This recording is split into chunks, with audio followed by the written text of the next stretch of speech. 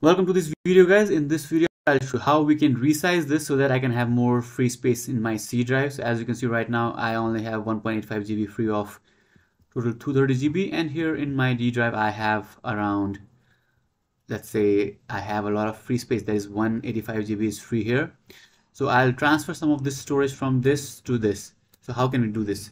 First of all, you need to go to this URL here, minitool.com/download center. I'll have this link in the description below. You can just click on this and here click on this free download, and this installer will be downloaded. Just click on open file, and then you can just go ahead and install this.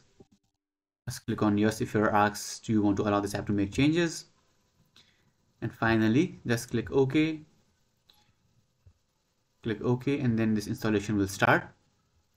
And just click on this continue installing free for now, and later on you can purchase this if you like it. Click on next, and here this MiniTool shadow maker is also checked. You can uncheck this. This is an additional one, so you can uncheck this, and you can uncheck this too, and click on next and click next again,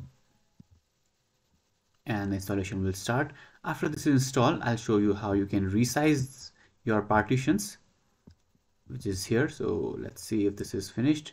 Okay, yeah, this is finished. Now just keep this checked and click on finish so that it will start right away.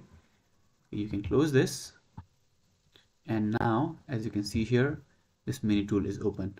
Now to resize, what you can do is first select the disk that you want to resize. So I want to resize C drive, right? C, this is the C, this is the D drive, and you can just click on extend partition, and here as you can see, this is the slider here. You can reduce it or increase it.